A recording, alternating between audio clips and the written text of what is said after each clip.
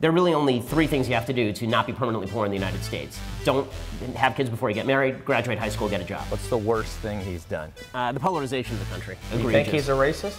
I don't know that he is a racist on a personal level because I'm always hesitant. It's the worst thing you can call someone in American life, so I'm always hesitant to throw around that label. Is it great for the country to have 10 million people with fifth grade educations coming in, or is it better for the country to have 10 million people with college educations coming in? I always think of what Albert Einstein said. The thing about smart people is they seem crazy to stupid people.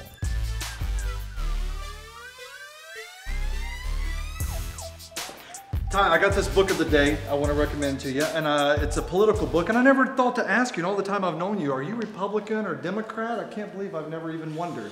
You know what? I don't like to talk politics too much. I try to stay out of that controversy, you know? It's a little controversial. I wonder who's here. Let's go check it out. Maybe a neighbor coming to get some sugar.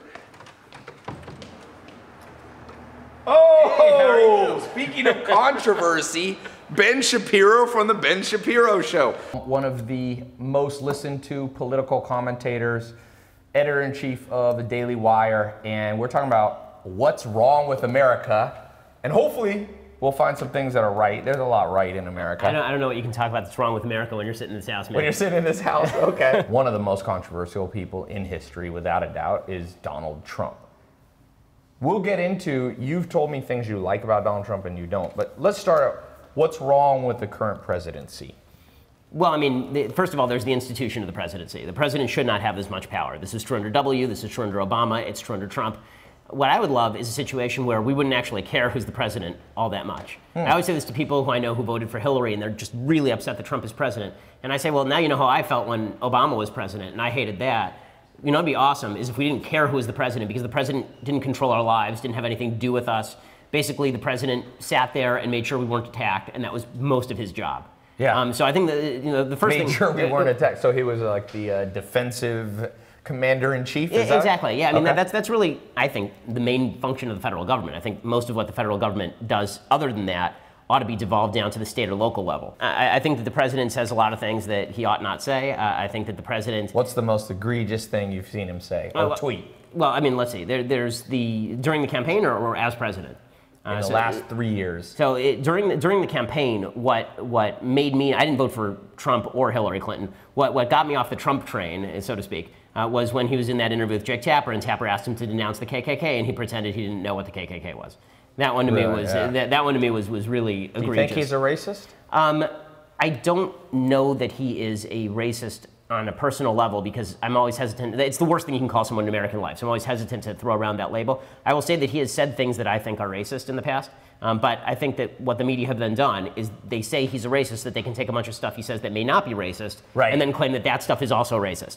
So, for example, they'll say, you know, he said something terrible about Charlottesville, which is true, right? When he said that there were good people marching with the white supremacists in Charlottesville, I mean, that's bad stuff. But when he says, for example, that he wants to restrict immigration, well, that may not be racist. That may just be his immigration policy. And I think what the media do is they say he's racist, therefore everything that he says must be racist. And I think that that's an exaggeration and unproductive, not useful. So now that Trump is in office, has been in office, is it worse or better than you expected? So in some ways I think it's worse, in some ways I think it's better. So in terms of being conservative, he's better in terms of policy than I would have thought. So I thought that he campaigned on an almost apolitical basis. He was all over the place on policy. He didn't know where he was. He's governed very conservative. He's governed a lot like a typical Republican, which is fine with me. But in some ways, you know, all of the doubts that I had about his character, his divisiveness, those have been justified, I think.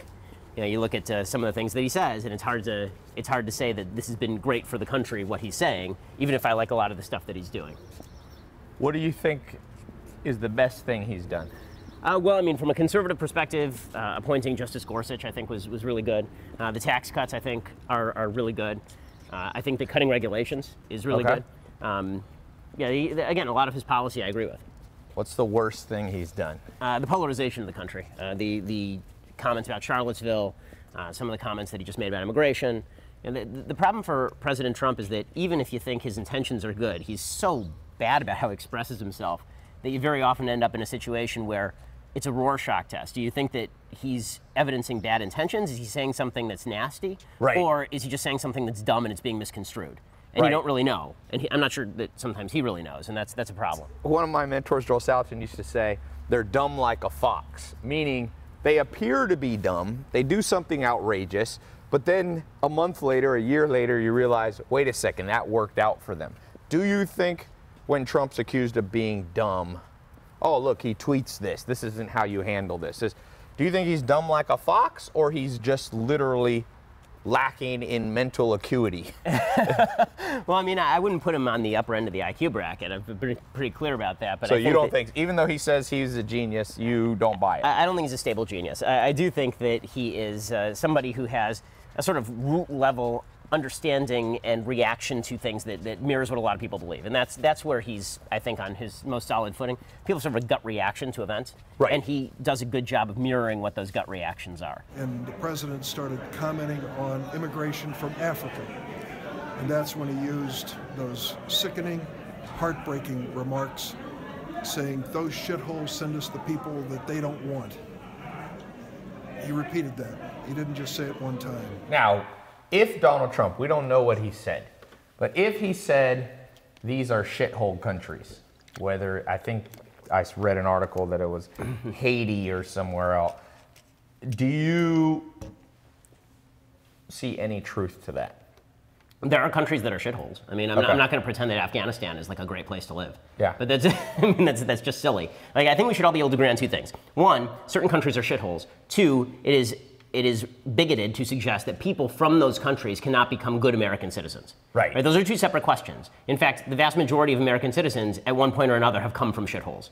Yes. Right? The people who were coming over during the Irish potato famine weren't exactly coming over from a place that was wonderful. They were coming from a place that was pretty garbagey, and they were coming here and making the country better. The people who were my ancestors coming over from Lithuania and Russia, right? They were coming from places that were kind of garbagey, and they were coming here and making the country better.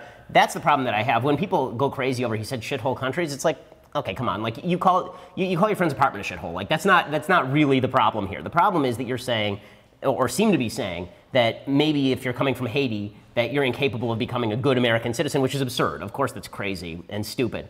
I think there is a read where what Trump was actually talking about is the diversity visa lottery program, and what he was actually saying is, if all we're looking at is the country you're coming from, not you as an individual, not a merit-based system, but we're just going to say, you can take 10 immigrants from Haiti, or you can take 10 immigrants from Britain, which 10 immigrants are more likely to assimilate to American mores, right? Then on that level, it's probably true that if you take 10 immigrants from Britain, they speak English already. I mean, they speak English in Haiti as well, but let's take Britain and Russia, for example, so you only get the race component, right? So if you're going to take 10 citizens from Britain and 10 citizens from Russia, you take the ones from Britain because it's easier for them to assimilate than the people from Russia. That's probably true, but if what he meant was, I don't want to take anybody from Russia because people from Russia are crappy, and that's why Russia is crappy, or I don't want to take people from Haiti because Haiti's crappy because the people there are crappy, that seems to me absurd.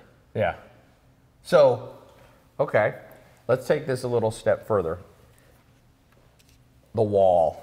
You got this half of America is like, yeah, I think we should have a wall, and Mexicans and other people shouldn't be able to get in very easily. Let's pretend the wall worked. Let's not argue the merits of whether a wall actually. I have a wall actually around my house. And it works sometimes, although a couple of weeks ago, a guy jumped over the wall and broke into my house, and he went to jail for grand theft auto for trying to break. He got in my kitchen. I was out of town, and he packed himself a sandwich and nuts. He got and water bottles and coconut water, and he packed it in the Maserati. And he opened the garage and he backed out, and he couldn't figure out how to open the gate. And 8 policemen came in, with guns. So, walls don't always work, but they work sometimes because I close the wall and people don't come in. So if the wall worked perfectly, is there anything wrong, in your opinion, with a wall between Mexico and the United States? No. I mean, I think that a country has to decide who its citizens are going to be and people who don't get to come in. Now, on immigration, I'm actually libertarian, meaning if there were no welfare system, if there weren't a question of who were voting, if it were just a question of people coming here to work, I don't care. If you come in to work, all power to you. I'm perfectly libertarian in terms of free flow of labor. So you're saying if we got rid of welfare, we didn't have to support people, you'd be like, come in and the best people stay, merit-based, and if you can't make enough money, you go back to where you're from. I mean, that's how immigration worked at the beginning of the 20th century. The year that my great-grandfather got here in 1907, there were, I think, 1.2 million people who immigrated to the United States, mostly from Europe, and everybody integrated. It was fine. Right? It took a generation, and that's because the quality of immigration is largely dependent on the quality of the system you are immigrating to. So if you're immigrating to a system where you are expected to work, right? There's not going to be a handout. There's not going to be a hand up. You're on your own.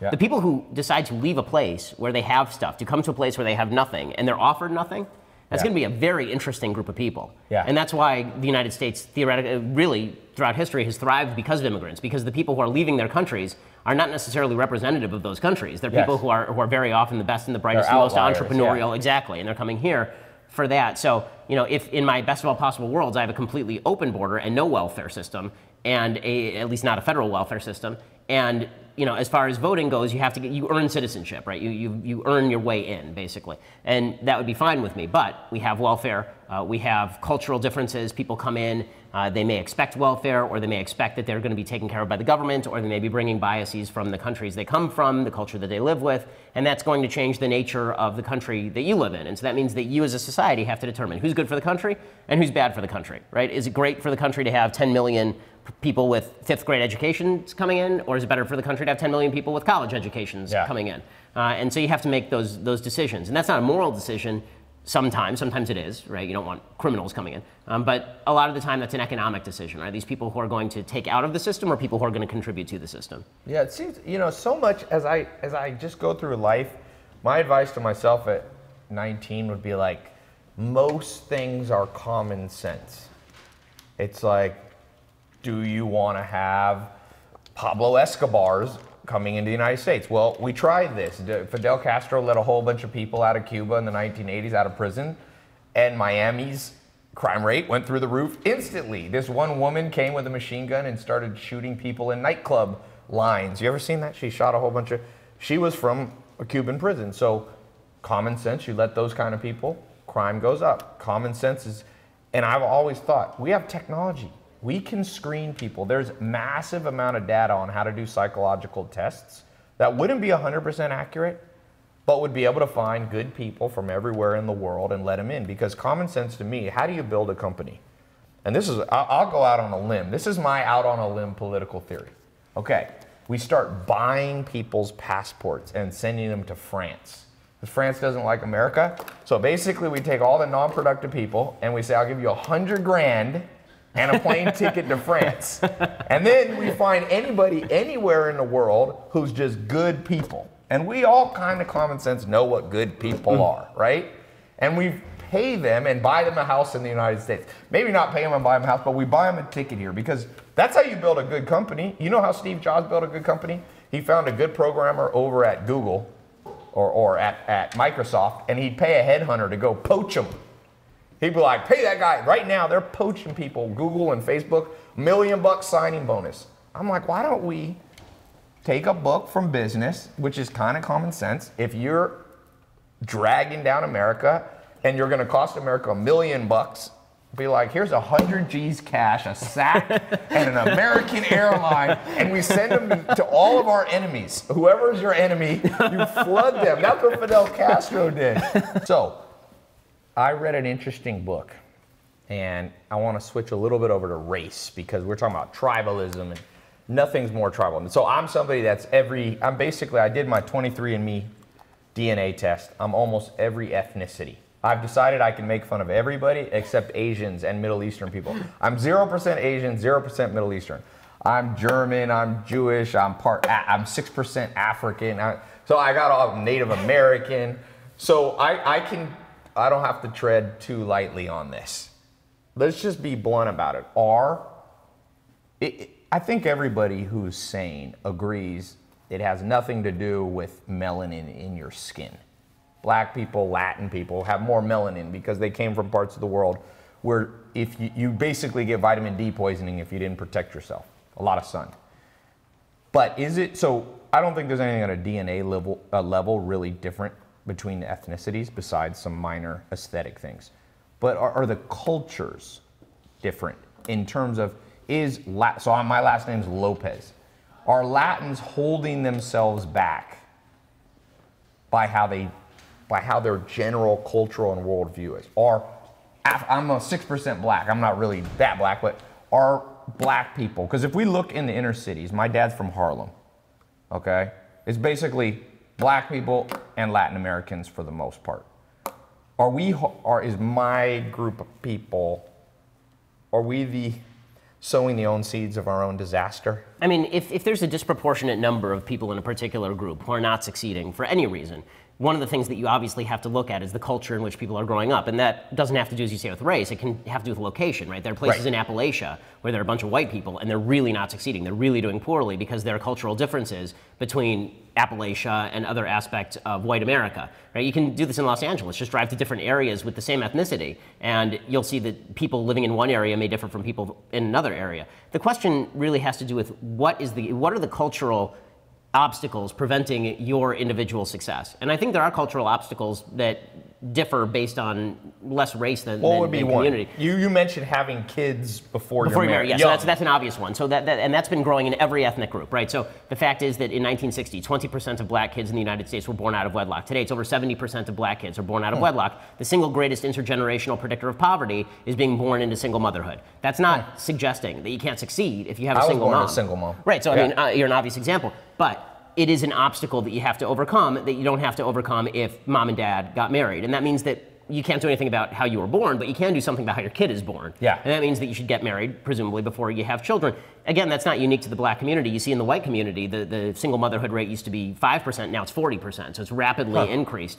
That is not, I think, good for children, I think, overall, and that's an obstacle that you have to overcome, right? I think that, but how do you fix it? How do we this is hard. You know, this is one area where I actually don't think it is. Okay. Meaning that this is the idea that you just have to get married before you put that thing there without that thing on it. Yeah. Right? Like, just don't do that. Like, this is where it comes down to individual agency. Yeah. Right? Don't have unprotected sex if you're not going to get married to the person that you're having unprotected sex to.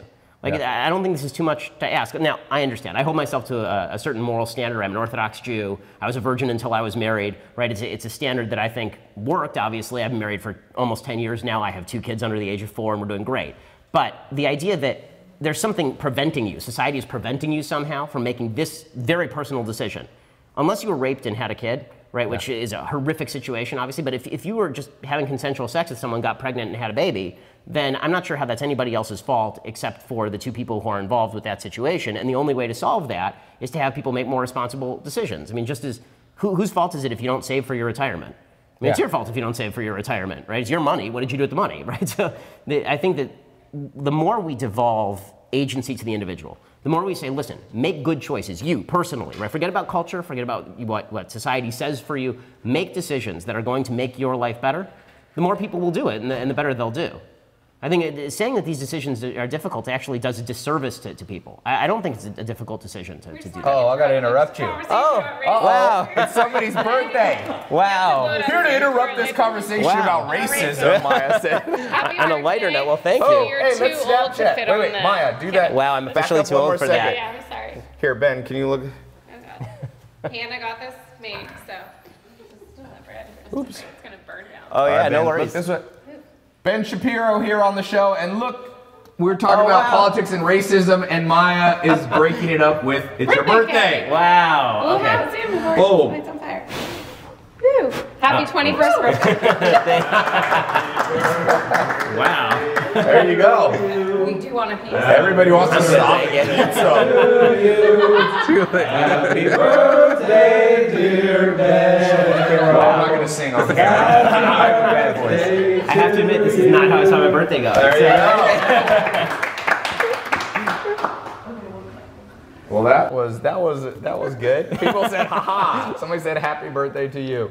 Okay. So this person, she says, "I'm a single mother. I don't think one could choose it even if one gets married. The divorce rate is as high." So what she's saying, Candace Hoskins is saying, you're right. You should be married, but half the people get married end up divorced or more. So you're back to being a single. My mom was a single mom, but she was married when I was born, and then they were divorced. So I ended up a single. Do you think divorce is just as big a problem as kids out of wedlock? Well, I mean, statistically speaking, it is not. But I think that we have also changed our definition of what marriage is for, and I think that this has a serious ramification for the society. I think that when you get married, and I'll put it in sort of my traditional religious context. When you get married in a traditionally religious circle, the whole point of getting married is the production and rearing of children. which is why arranged marriages are still a big thing in many parts of the world, which is not a good thing, but it is a thing. And I think the reason for that is because the focus of marriage was having kids and raising the kids. And now the focus of marriage has basically been the same as the focus of living together. Are you in love with the person? Do you love the person? Do you find companionship with the person?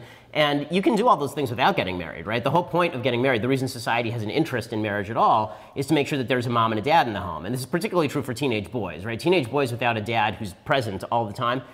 I mean, I was a teenage boy. Boys tend to, you know, they tend to either create or destroy. And without some sort of militating influence against what I think the left would call toxic masculinity, right? Men tend to lose their boundaries. So, yeah, divorce is a major problem. I think it's a separate problem from single motherhood, but I think that has to do with how we perceive marriage. If you think of marriage, this is now dating advice, but I think that my dating advice to everybody is find out the value. If you're dating for marriage, find out the values of the person that you are dating more than common intereses. Whether you like the same movies matters almost not at all. But what does matter is, do you have the same aspirations for your kids? Do you want to bring your kids up in the same way? What kind of community do you want to live in? How do you want your life together to be? And people don't even talk about these things. They just sort of fall into a relationship, live with someone for 2 years, and then after 2 years, oh, I guess we probably have to get married now. And then they get married, and then it falls apart. Yeah. Literally on my first date with my wife, this is not typical, but on my first date with my wife, we talked about free will and determinism.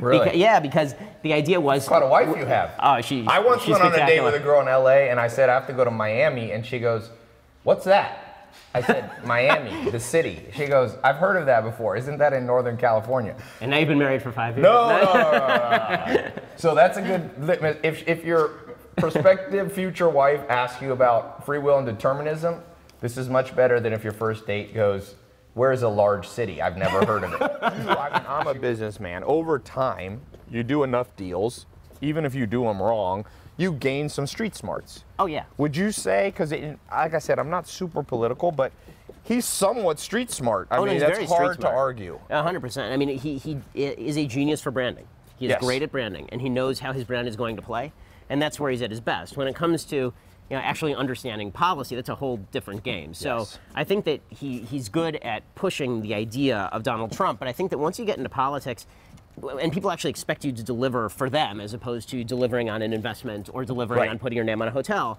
then people are more deeply invested on an emotional level with what you do. And I think that that's something he still hasn't conquered. Yeah. It's funny. It's almost like, and I notice, so I want to throw out a controversial thought I have. It's not super controversial, but so I live with the Amish. I've done many experiments in life. So I lived with the Amish for 2.5 years when I was in my early 20s. Why? I never became Amish. I just wanted to see what the world was like 100 years ago, and they're still living. They have intact families, zero divorce, basically zero crime. They're happy people. And one of the things they do in their church, they're basically believe like Christians, They have, you can't aspire to be the preacher or the minister. So the way they do it is basically they draw lots. They draw straws. And so a person who could be the most humble, introverted person can become almost the leader of the community. Do you think there's maybe an inherently flawed, the methodology that we use to select presidents and senators, doesn't it draw a certain sort of narcissism, a certain Machiavellianism, a certain hunger for power that basically half the time, like you, when I look who's running, I'm like, are these the two best choices in 330 million person country? Do you think there is a problem in how we select? Should there be a different selection? I know this is going deeper. What do you think? I mean, I'm not sure that there's a way to necessarily avoid ambition unless you're going to do something like the system you're talking about, where you almost randomly select your leadership. But I think that if we're going to be in a representative system, a system where we actually vote for people, the most ambitious people are going to be the ones who run. And the founding fathers were pretty clear about this. When you read the Federalist Papers, they were very open about the idea that ambition was going to be there. This is why they suggested checks and balances in a small government and ambition counteracting ambition. I think one of the big problems now is that the government has become so big and so unwieldy, and the executive branch particularly has so much power that we almost have an elected king who comes along every 4 years, sets regulatory policy, and nobody cares what Congress is doing. Like, when's the last time there was a headline about Congress? It's all about what Trump is doing or what Obama was doing before that or what W was doing before that. And so we tend to think of who do we want to be king? And if we want somebody to be king, very often it's going to be a celebrity. It's somebody whose name you already know. Yeah. I mean, the fact is that George W. Bush was already a well-known name by the time that he ran in 2000. Barack Obama had already become well-known after the 2004 convention. Obviously, Trump was incredibly well-known by the time that he ran. Ronald Reagan. It's been a very long time, actually, since we've had a president elected who was essentially a nobody until they sort of rose on the public scene. Do you think that's because of the rise of just mass media? It's just, psychologists call this the availability bias. You're more likely to choose something that you've seen a lot. Yep. So maybe it's a new problem. The Founding Fathers didn't necessarily have to deal with that, although I was reading a book about 1840s when you had, America was in the Mexican-American War, and it was war heroes then. Exactly. They were kind of the celebrities of the day. Yep. Do you think it would be better if we had war heroes? I don't know. I mean, it depends on versus who the Apprentice hero or something like that. Well, I mean, hopefully the reason there was so many war heroes is because we were in a lot of wars. So right. I mean, but I think that the level of celebrity, you're right, was really connected to your performance in a war. And you're right, from basically from after Martin Van Buren all the way to Lincoln, you get a bunch of generals, and then after the Civil War, you also get a bunch of people who served in the military. Ulysses S. Grant, for example. Yeah. So yeah, celebrity's always been connected with it. The question is, when did it start to matter? Yeah. Because it was one thing to say, okay, we're going to elect the most well-known person for president when the federal government was tiny and didn't bother you. It's another thing when it's somebody who has no experience but is a celebrity, and now they're running the most powerful government in the history of mankind that has the capacity to take all of your wealth and regulate you out of existence. Now, should we elect the most qualified person, or should we elect the celebrity? And the founders, George Washington was a celebrity in his time. The idea that celebrity was absent from politics is not true, but it didn't have as much of an impact on us because the government just wasn't big enough for it to have that much of an impact on us. So here's an interesting question. Fred says, he thinks what's wrong with America, too many people with the 1950s mindset. Now, you could take that a lot of ways. I don't know Fred's background, but you could take that, talking about racism, you can take that 1950s, a little bit of a warmongering time. We're coming with Vietnam, Korea, transitioning to Vietnam. Do you think it's wise, because I feel like we look back at the past and we become sentimental and nostalgic about those were the good old days. Is there a time in history, in the U.S., 1776 to today, that those were the good old days? No. I mean, I think that if you had to choose a time to be dropped into history, there's no question you choose to be dropped right now. Right? But politically, let's say politically. Let's say you could have penicillin and you could have antibiotics. What political time do you think was the healthiest was it George Washington? Where do you think it was? I think you'd have to take it along different lines, because obviously you can't say George Washington or you're saying okay to slavery, right? And you can't say 1950s, you're saying okay to Jim Crow and women not in the workplace. So what you have to do, I think, and this is what we try to do in politics, is to try and take the best of the past and then merge it with the best of what's going on now. And so what you would say about the 1950s is, yes, the 1950s, no one wants the racism, no one wants the Jim Crow, nobody wants the sexism. But what we do want from the 1950s is the sense of national unity, the sense of national purpose, the economic growth curve, the idea that we all shared a common social fabric, or at least we should have. Right? It wasn't extended far enough. It should have been extended to minorities and women. But the idea that America had a moral goal in the world, and I think that's fallen away a little bit. I think that we've lost our purpose as a nation. And that's, I think, a dangerous thing. I think any nation that feels that it loses its purpose, you're in trouble. What was best politically? What would you take from the 17 or 1800s and apply to today? Well, small government I would take from the 17 or 1800s. I mean, when the federal government was originally launched, remember the Constitution was controversial. Right? This is why you have the Federalist Papers. The Articles of Confederacy were less controversial, and it almost created an anarchic system. I like the idea of having a federal government that does nearly nothing. I don't like the idea of people in Washington, D.C. having all this power. If I want to do something on a local level with my community, that's my job. But the idea that people 3,000 miles away who don't know anything about me, have never heard of me, don't know the names of my kids, those people are making those decisions, that I despise. I really hate that a lot.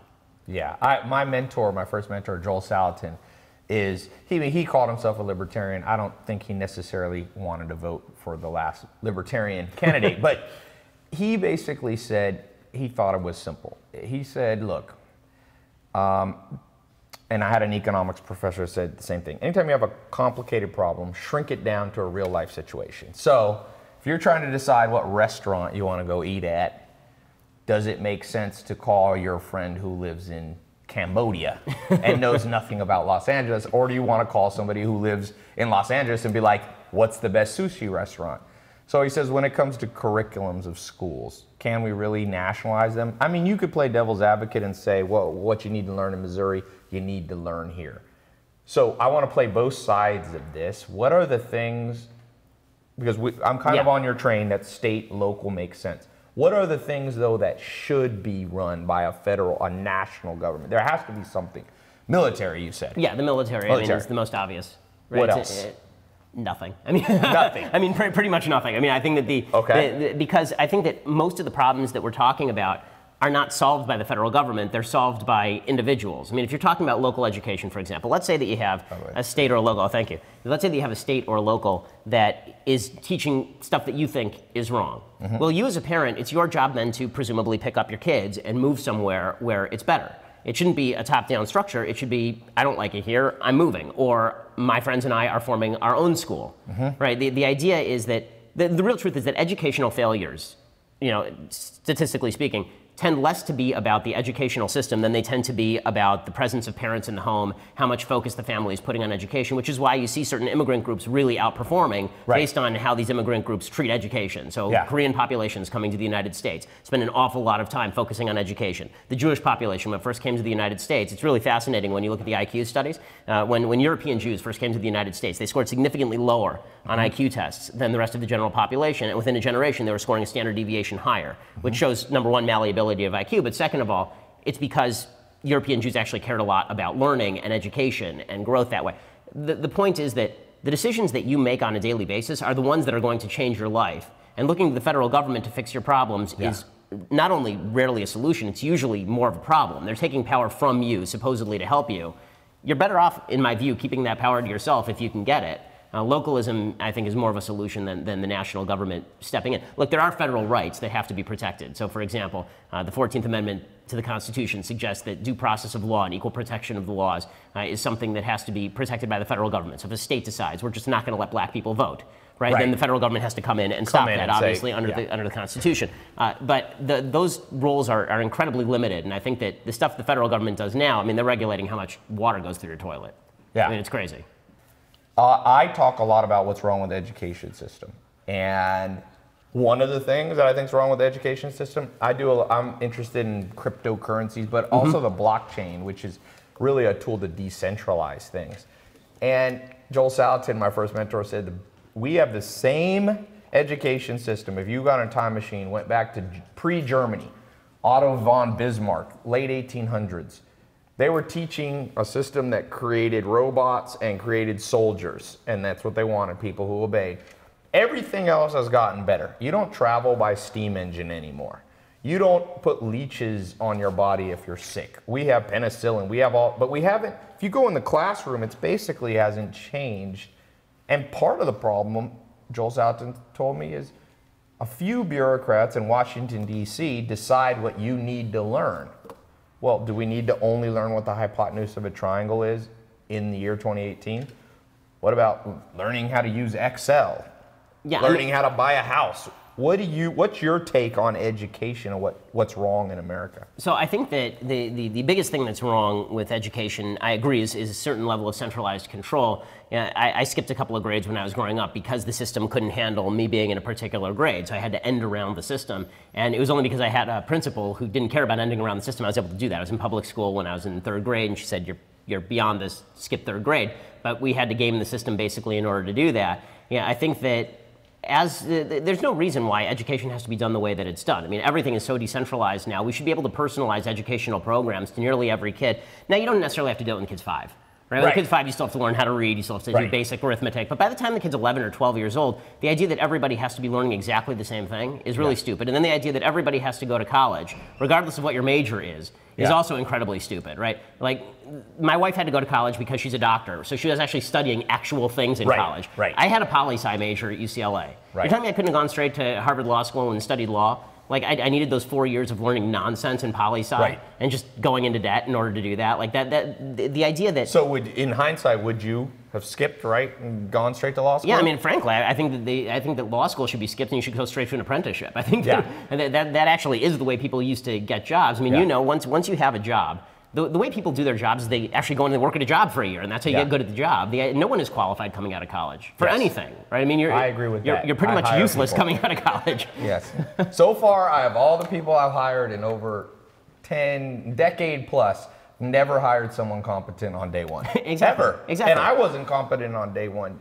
Humans learn. I just read an interesting piece of research. It says, you know, one of the problems in schools is you're primarily being taught by what they call the tutorial method, like somebody preaching at you, Matt. And they said what people learn better through is some mixture of kinesthetic learning and kind of case studies. So like bringing it, like you said, personalized down to that student's learning methodology, not just preaching at them. And the way we do it, fascinatingly enough, is only 15% of people learn the way that all school classrooms are set up right now. So we're basically doing something that we know fails for 85% of people. It's mind-blowing. I mean, I think in what you were saying originally is exactly right. If you look at how the educational system was structured, it was structured to make workers for factories. It was structured to make workers for particular businesses. And that's not what we're into anymore. I mean, since I graduated from law school, from 2007 to 2018, I've been in 6, 7 different jobs. Right, the days when you were at one job forever are just gone. Yeah. Like my grandparents working at a place for 50 years.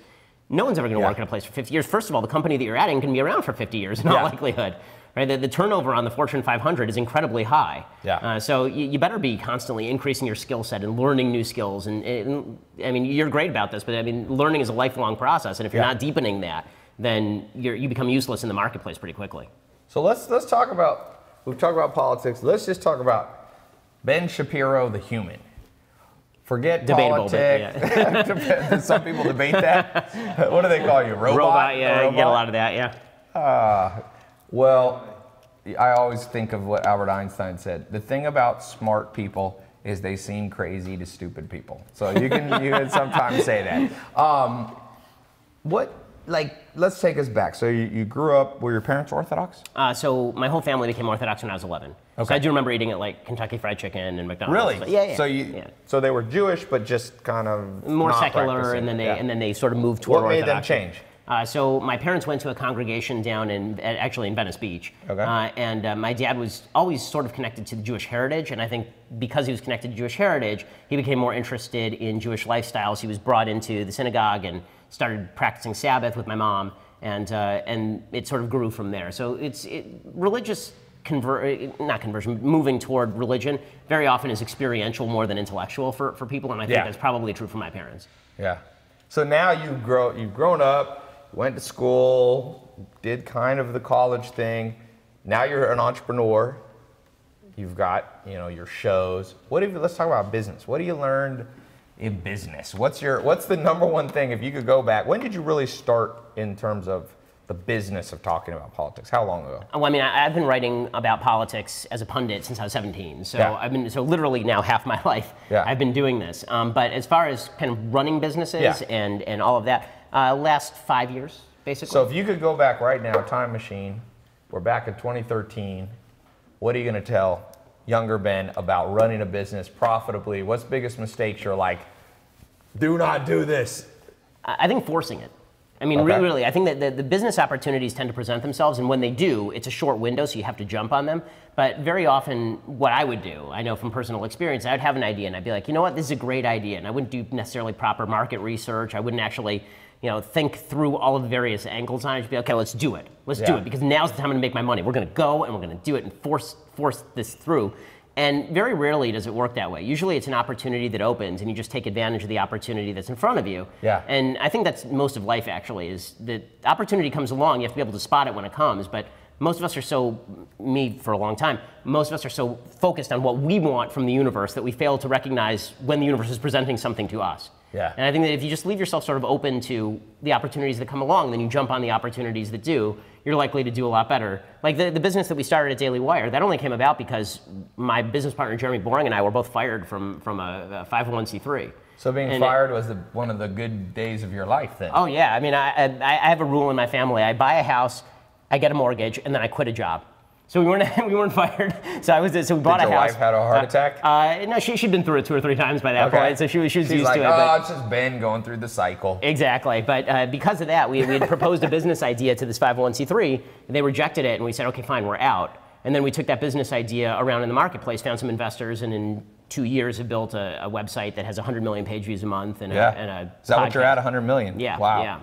Congratulations. And that, I would say, we spoke on the bad of America, but that's the best of America, because I've traveled around the world, and no place that I've been is as entrepreneurial in terms of people I meet that just go, okay, I failed here, pick myself up, and start again. Like other countries, like in Europe, for example, bankruptcy is like it's like a scarlet letter. Mm-hmm. If you at one point in America, it's almost a badge of honor to be able to say, I'm bankrupt, and that's some of the good things about America. Don't you wish there was, that's what I wish. If I had this machine, if anybody here can design this machine, please let me know. I will invest all my money in it. A machine, it's called the Combiner. And it combines the greatest, so let's say you want to marry somebody. You remember being on a date with Susie, Jennifer, and Holly. You take the best out of all 3 of them. This one had the best personality. This one you liked how they looked. This one was the nicest, and you merge them into one human. We also need that for countries. Because as traveling around the world, I love America. I was born here, and I feel patriotic. But once in a while, I go to certain countries, and I was like, I wish we had that in America. Mm-hmm.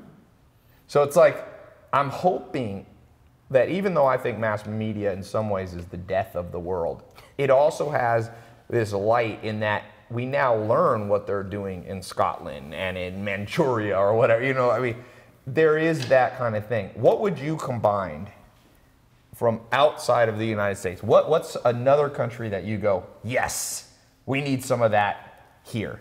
Well, just because I'm not as familiar with a lot of the countries as you are, I would say the Israeli educational system is quite good. Okay. And one of the things they do is they track people once you hit 18. Okay. So once you hit 16 or 17, they say, what do you want to do? And if you're in an engineering track, they put you in an engineering track. You're not going and studying general theory at college. Right. You're already moving along those lines. And I think that is a really good thing. Yeah. I think that there's a certain sense of citizenry that exists in certain countries. I feel like, again, I'll use Israel as an example. There's a sense of citizenry in the country that people feel like they owe something to the country that I think is not a bad thing. And that's because Israel's constantly under danger, and the United States is not under fire ever. So we sort of feel like, okay, we live here, this is where we are, but what do we owe to the country? That's not really in evidence here, I think, quite as much. Listen, I think that America is, by most measures, the best thing going. I think there's certain aspects of how government is done in other places that, like, for example, I'm not a big fan of the jury system. I think the European criminal justice system, where you actually have a judge who's a professional judge who sits there, and it's not necessarily a system where you have a prosecutor and a defense lawyer. It's actually just the court trying to get to the truth. I'm not sure that's a worse system than our jury system, for example. But overall, we're the most powerful country in the history of the planet for a lot of very good reasons, I think. Yeah. Last question, because I know you got to go to your birthday party. And I might have your mortal enemy on after you're gone. Knowles is here? We'll see. I might have a surprise besides the birthday party. Besides the birthday cake. North Korea. We're going to end on a light note. I like to end on a very light note. Let's talk about North Korea and nuclear and the annihilation. devastation of planet Earth. Do you think there's a chance? First of all, is Trump handling it correctly?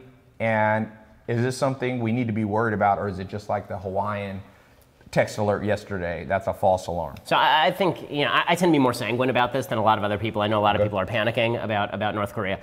First of all, I don't think that the leadership in North Korea is thinking, oh, Trump tweeted something, I'm going to nuke LA.